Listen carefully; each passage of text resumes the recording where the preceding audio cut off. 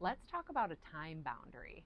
When someone wants to steal your time, or if you know some of those people that might be like soul sucking vampires, and you are practicing healthy boundaries for yourself, and someone wants to take up your time. So, an example of how to implement a healthy boundary around time would be, hey, for me to be well, I am practicing designating some time on this project.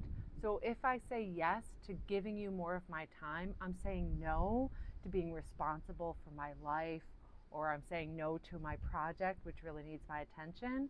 And again, you can say thank you to them for being curious or wanting to talk with you, and just simply move yourself away from them by positioning yourself in a different way and saying, excuse me, thank you for wanting to connect, but if I continue to say yes to you with my time, I'm saying no to this project that needs my attention. Or it could be your children or family. But just to make that clear for someone that you have to say no to your time without making them feel bad or pushing them away. You just say, hey, I am taking radical responsibility for my time today. So thank you for your interest.